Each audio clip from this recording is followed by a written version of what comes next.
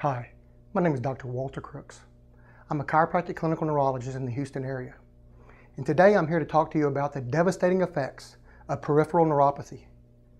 Did you know the #1 leading cause of deaths in senior citizens is due to falls?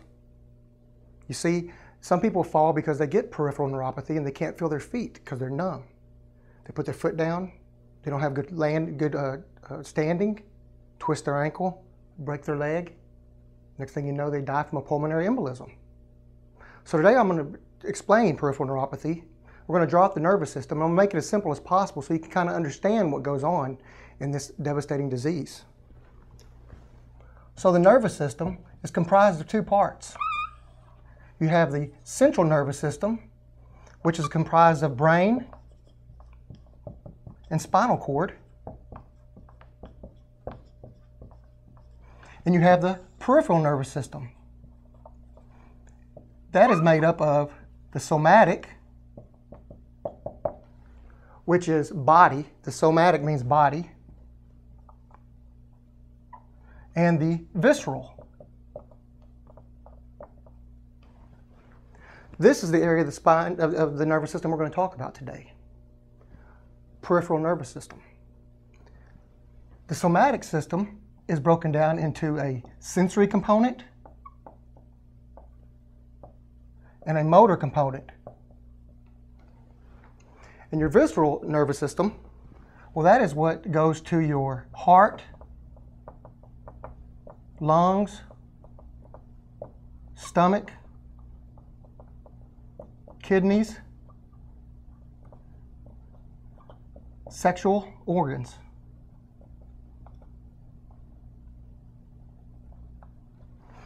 It's what runs all of your insides, your intestines and everything. So you could see what would happen if you get peripheral neuropathy in the visceral section of your peripheral nervous system. You could have problems like heart palpitations, excessive heartbeats, rapid heartbeats, tachycardia, bradycardia. You could have ulcers form. Also, you could have liver problems, sluggish liver, gallbladder problems. See, a whole host of things. You could get gastric reflux, indigestion, difficulty eliminating your waste, constipation, going to the restroom, lots of problems. It can also affect your sexual abilities, dry vagina, inability to sustain an erection or even get an erection with peripheral neuropathy. Now, if you get a problem in the somatic portion, a little bit more common, well, they're both about the same, but people realize somatic usually. You get numbness in the feet, numbness of the hands.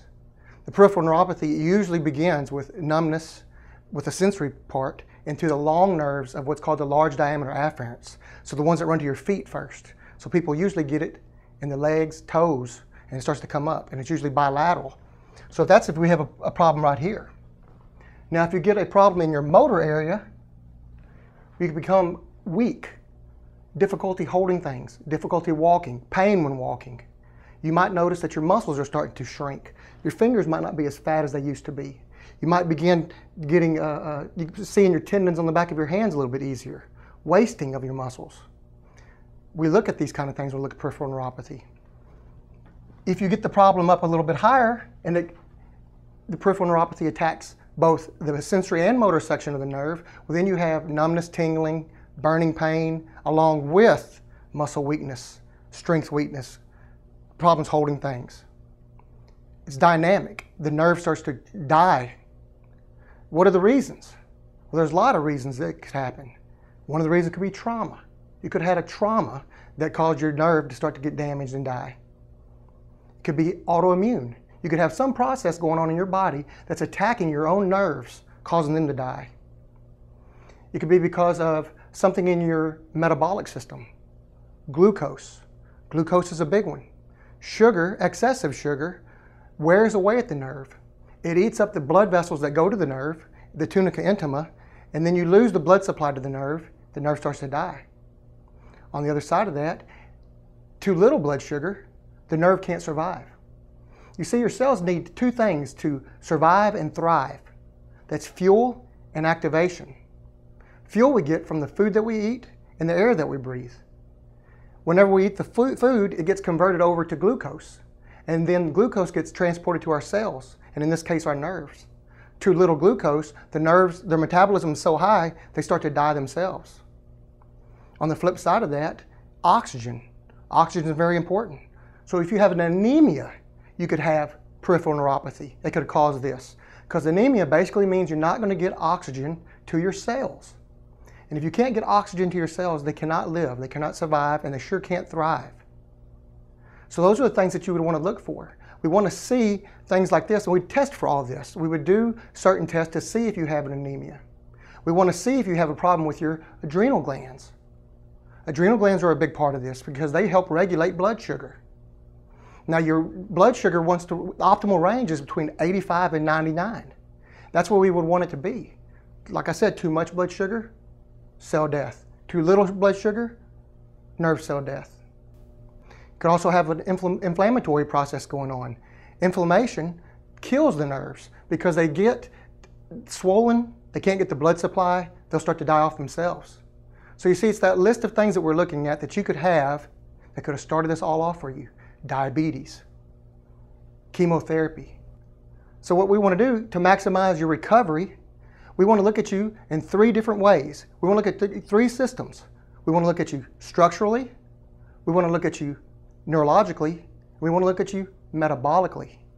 See, it's those 3 systems that when we look at them and put them all together, we get a complete picture of what's going on in your body, not just a partial picture. So let me explain this a little bit further with the brain and how this works.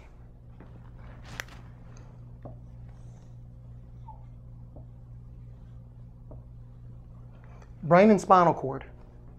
Out of the top part of your spinal cord, you have 5 nerves that come out of there. Those nerves go to your shoulder, arms, hands, and fingers. Problem in that area, which is called the brachial plexus, or anything from that, you could begin having problems in your shoulder, arm, hand, fingers. Numbness, tingling, burning, electric sharp stabbing pains, different sorts of pains. Won't ever wake up, like it's always asleep, to eventually where you can't feel it. Now the next area is the upper spine, thoracic. 12 nerves come out of there. Those 12 nerves are what innervate your viscera, your heart, lungs, things like this. So we get a problem in that area, like I said earlier, you can start to have irregular heartbeat, things like this in that nature.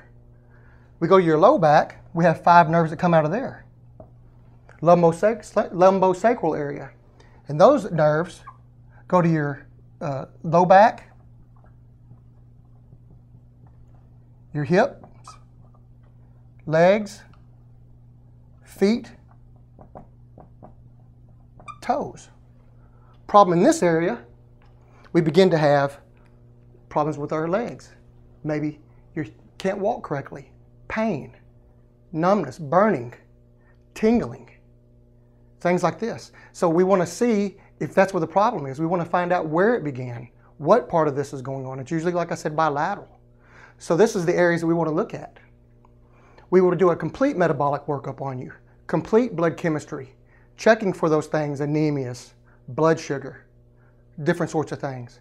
We would do certain protein testing, food proteins, because there is a certain set of foods and their proteins that are in them that people can have reactions to that can cause you to have immune system reactions. And those immune system reactions can cause you to have inflammation.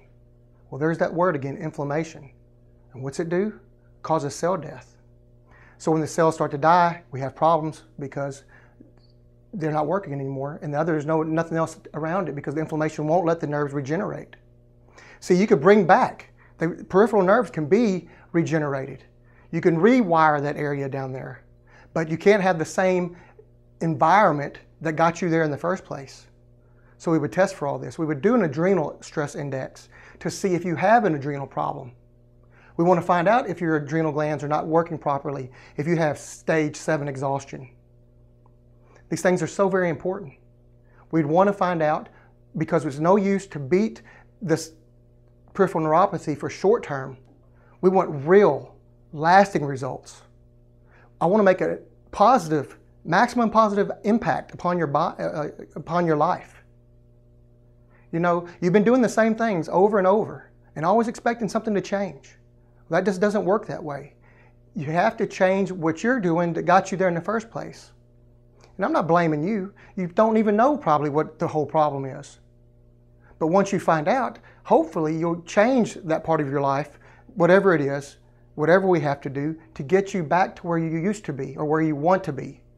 That's living your life again and being human. You see, I made a vow a long time ago that I was going to help people with chronic conditions like peripheral neuropathy, things that nobody can really help, that no medicine really works for. And I've done so much research because I have chosen the select few conditions that I work on.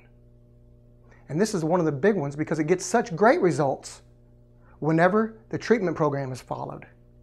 It's amazing. If you like what you've heard and what I've talked about today, and you think that this might be something that you'd be interested in, sign up here on the page. I'm giving away 2 free visits. Call in my office. Ask about the peripheral neuropathy program. I'm doing a workshop. I do workshops on Thursdays. Every Thursday it changes.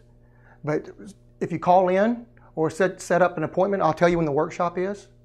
And you can learn a lot more about peripheral neuropathy and how just because you have peripheral neuropathy, it's a physiological impossibility that that's all you have.